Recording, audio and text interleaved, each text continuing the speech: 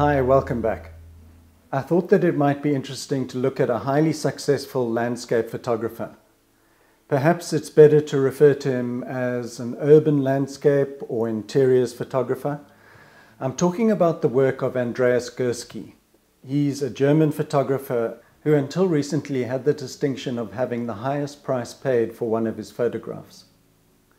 This image, Rhine 2, sold at Christies for $4.3 million in 2011. And it was only in 2022 that $12,400,000 was paid for a Man Ray. Purists would say that he's not a straight photographer, and that's true, in that he uses digital manipulation extensively. He's using the medium to question what the boundaries of photography are, how to expand what photography might be, and to question how we look at photographs. He mixes the real world with fiction by taking advantage of the fact that a photograph can give you both. His images are iconic on multiple levels. The process of taking the photographs is often technically complex and costly. In exhibitions, he enlarges his image sometimes up to 6 meters in length. That's close to 20 feet. His subject matter is also grand.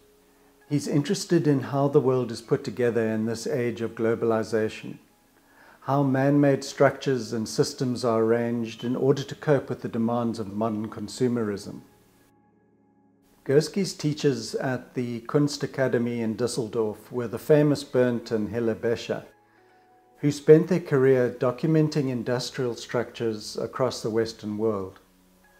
They took thousands of images and divided them into categories based on function. They sequenced the images by formal similarities. Their conceptual art encourages viewers to engage with the structural qualities of their subject matter. Gursky, like many other of their students, has drawn on these elements of formality and how the structures that we build reflect deeper human qualities. Repetition of detail and geometric shapes are some of the tools that Gursky's borrowed from the Bechers. They emphasize the conformity of society. In 1990, Gursky was on a drive with his family sightseeing in and around Naples, Italy. He came across this view of the harbour of Salerno. He was overwhelmed by the scale of the site and the systems of operation. The light was going, so he quickly took 4 frames without really thinking through the complexity of the image, the accumulation of goods, the cars, the containers. He wasn't sure that the photograph was going to work in any way. He was just responding to intuition. It landed up being a pivotal image for him, and it was the first time that he manipulated images to alter the actual meaning. One could say that he has his roots in documentary photography, but his aims are aesthetic. He uses the basic image as a starting point, and he takes the medium into its extremes, deleting, duplicating, and inserting elements as he pleases. He uses digital post-production techniques to produce realities that actually don't exist. He works more like a painter who already has an idea of the final result in mind. This scene called Rhine 2 is not far from Düsseldorf, where he lives. As I mentioned earlier, it was sold for $4.3 million.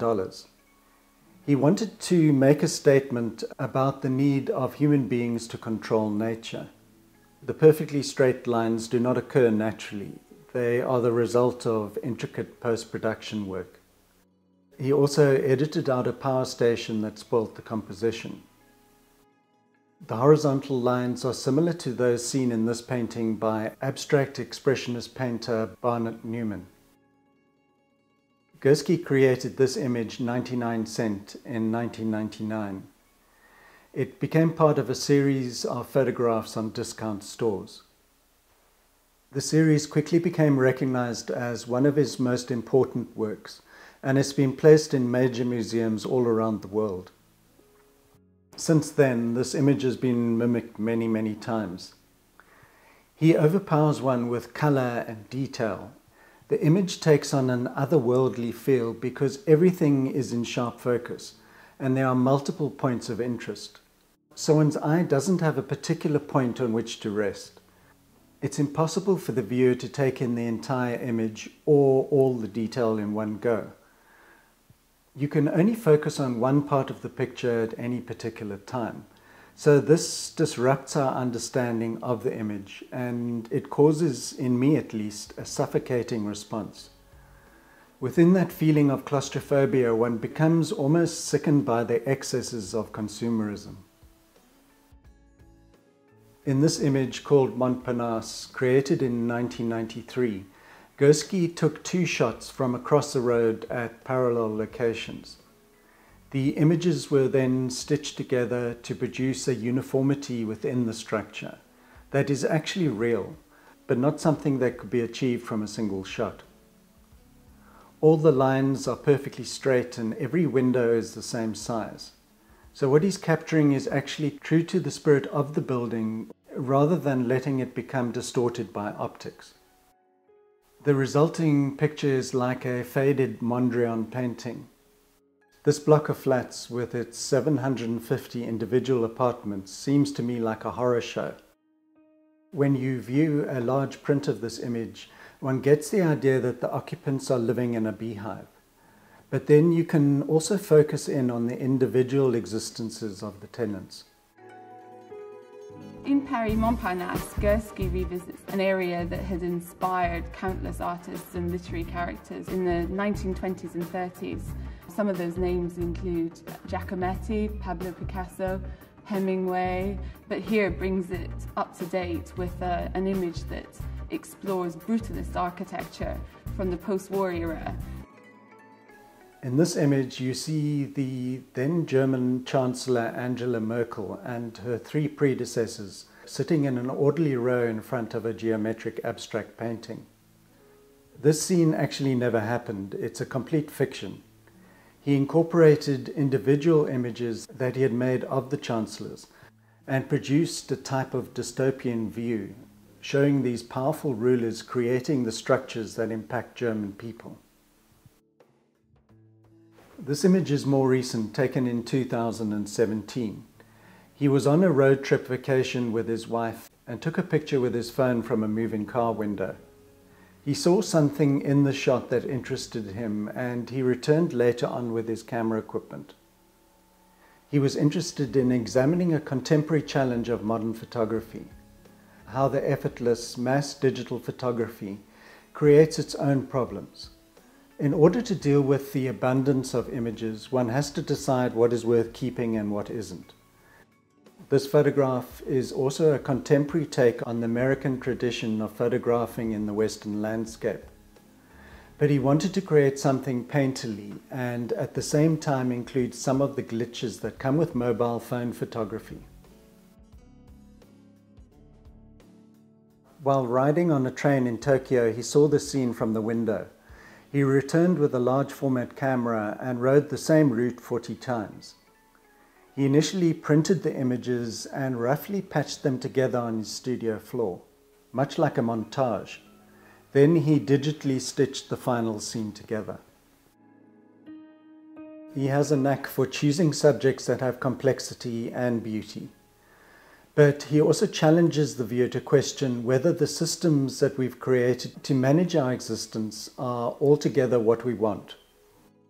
In this shot called Amazon, Phoenix, Arizona, we're impacted by the supernatural clarity in which everything is in focus and laid out systematically. He took multiple images focusing on the different planes within the image. When you look closely, you can see that each line has a seemingly disordered array of items. It's very different from the old Ford car plants where each work bay added a single item to the car. He's pointing out that in this case, the system is being built around barcodes. So they make perfect sense to computers, but not to us. If we want a world in which items can be delivered on the next day, then we have to let go of a number of individual controls.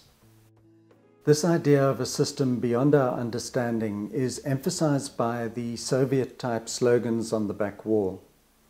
They have instructions: make history, work hard, have fun. Even though he's been active in the world of contemporary photography since the 80s, he doesn't ever produce more than 8 works per year. He plans each one in fine detail. He's obviously drawn to these scenes of overwhelming impact. They depict a society that's chosen systems of operations that are not necessarily human-friendly. They are geared towards production, consuming, and maximizing profits. It could be a statement about rampant capitalism or a Stalinist-type dystopian empire, but he's not telling the viewer what to think. Rather, he leaves the scene open for us to engage personally with the subject. Each image that he creates becomes a world of its own. They become metaphors for cultural attitudes.